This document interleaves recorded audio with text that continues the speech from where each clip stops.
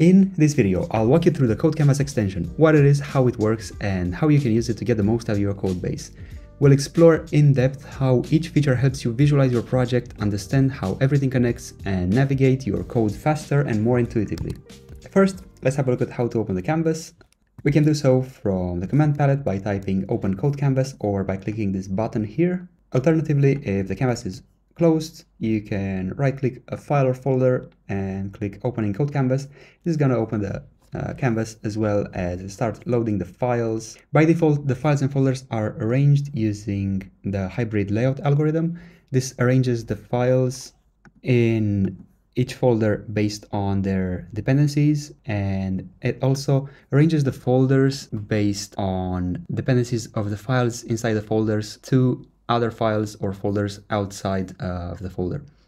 Files with outgoing dependencies are placed to the right of the files where they are imported.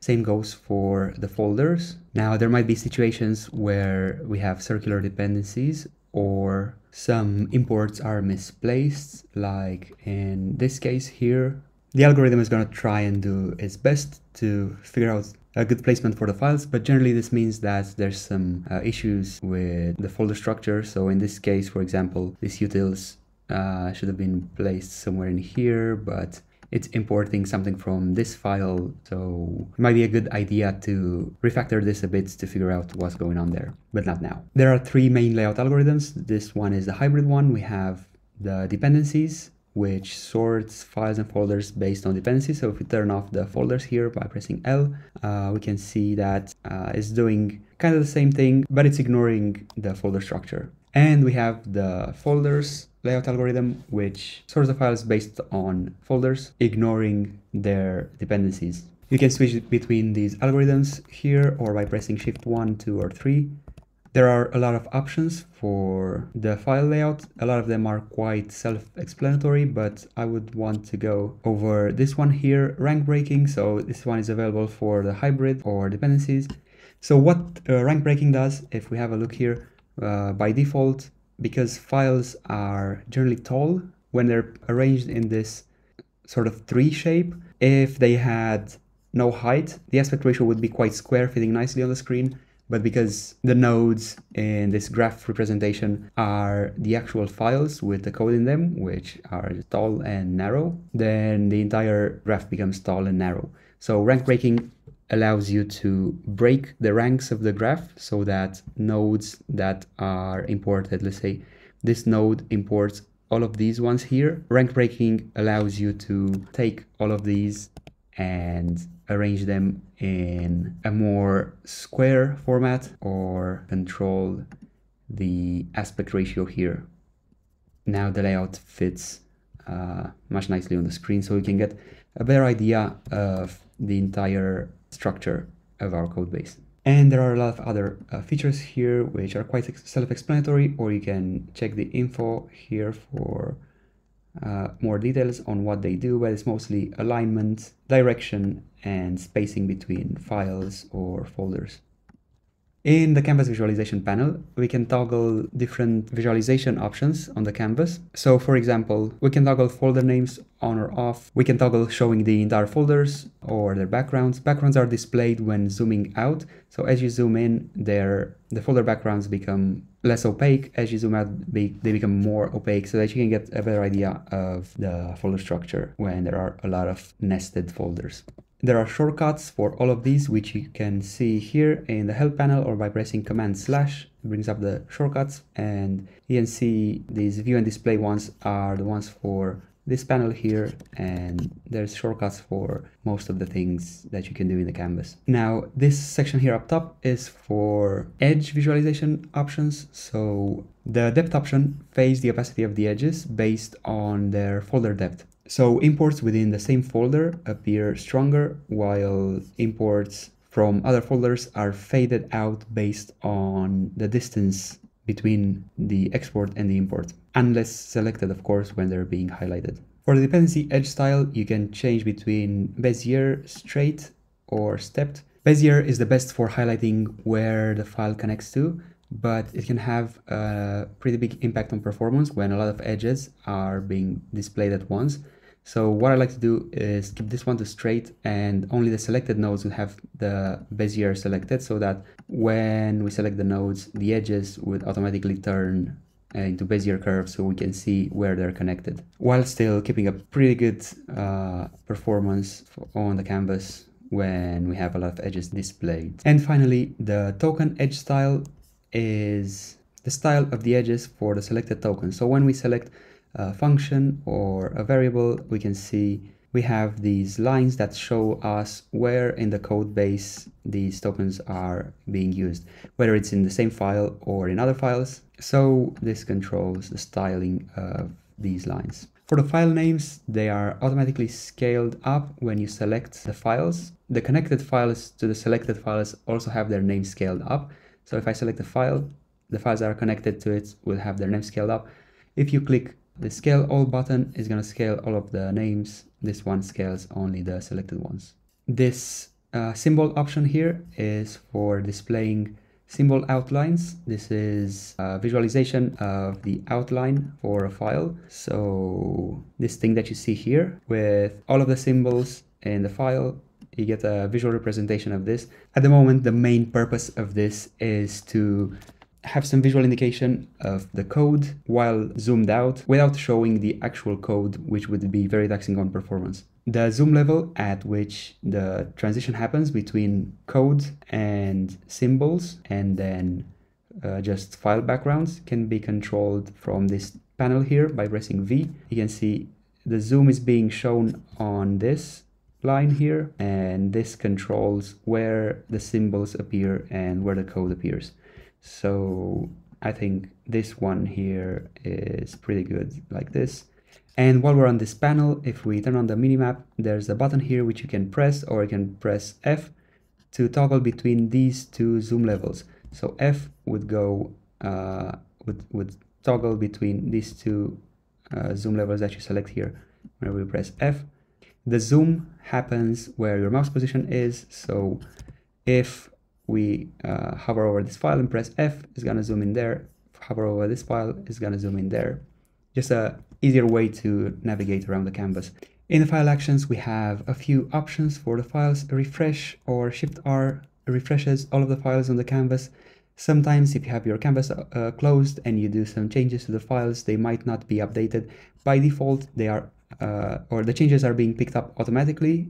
So if I make a change to this file and save it, you're gonna see it's automatically reflected on the canvas. The auto layout kicked in because the file width changed as well as the file height. But as you can see, the change is automatically reflected on the canvas. If the canvas is closed, this doesn't happen. So this refresh button just makes sure that all of the files on the canvas are up to date with what the actual files in the code are. Clear will remove all of them. You can also remove individual files by selecting them and pressing backspace, or you can remove them by pressing Command X or Control X. When you have a very large file open, like for example, if I open the package lock, the file is collapsed by default, and you can expand it either by clicking this button or expand all large, which will expand all of the large files.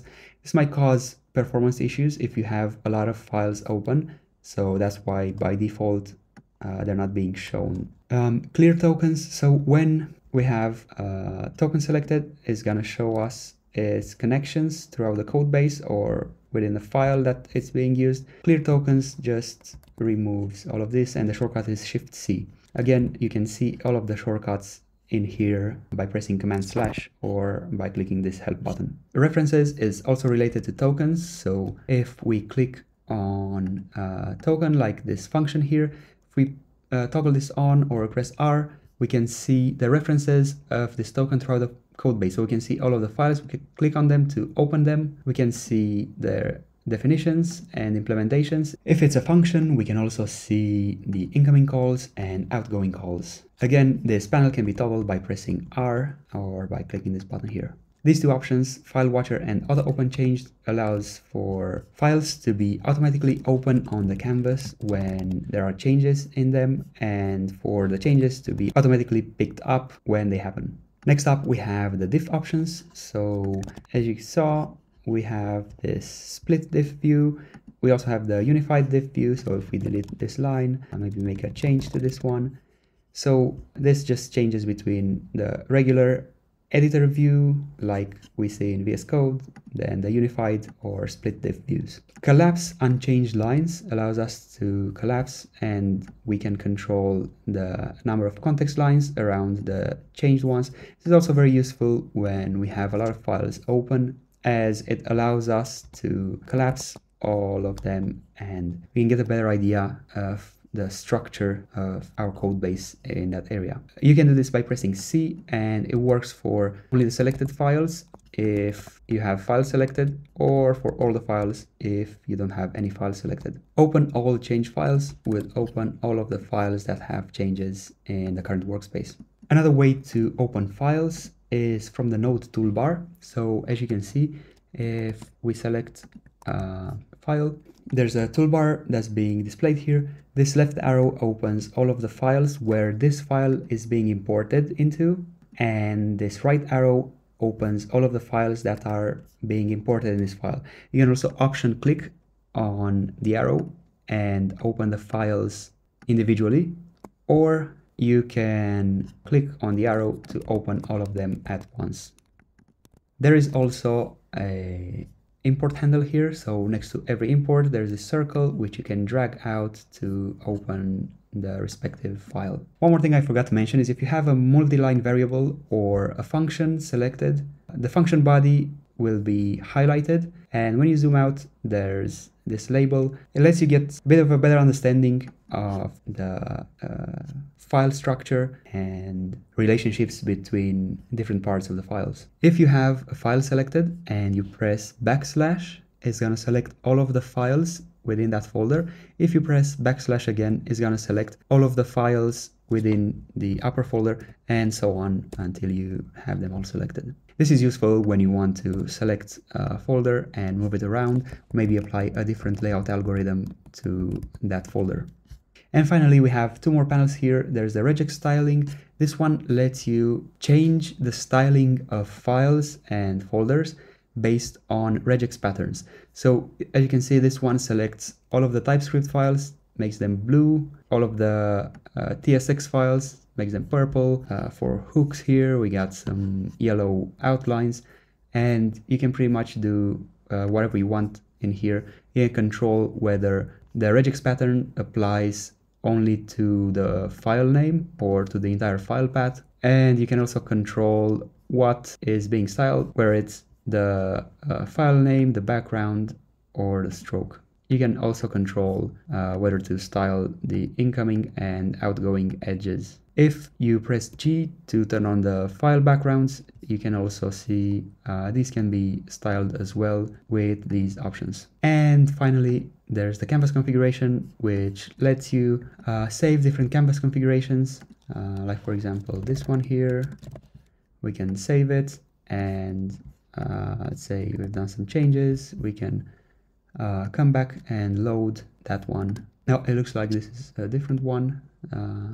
Yeah, this one. Pressing Shift F also would fit the entire canvas to view. If you have a selection, Shift F will fit only the selection. This works if you have one or more files selected. So if you have two, it's going to fit the files. If you have just one, still going to fit the entire canvas. Another thing I forgot to mention that is quite important actually is you can option click or alt click on a file to open it in a tab to the right. This is very useful when you're trying to navigate a certain part of the code base and you want to see the structure of the feature here, but you also want to have a look at the code in the files. So you can very quickly do that by opening them like this. So that's pretty much it. Thanks for watching, and you can download the extension on the VS Code Marketplace by typing Code Canvas app. If you're using Cursor or any other IDE, you're gonna have to scroll a little bit to find it. I'm not sure why. It shows up much lower down the list in the Cursor Marketplace, but if you type Code Canvas app, the VS Code Marketplace should have it as the first one here. If you have any questions about the extension, you can join the Discord. You can find the link here. There's also going to be a link in the video description. If you want to follow the development of the extension, you can follow me on Twitter. Thank you for watching, and I'll see you in the next one.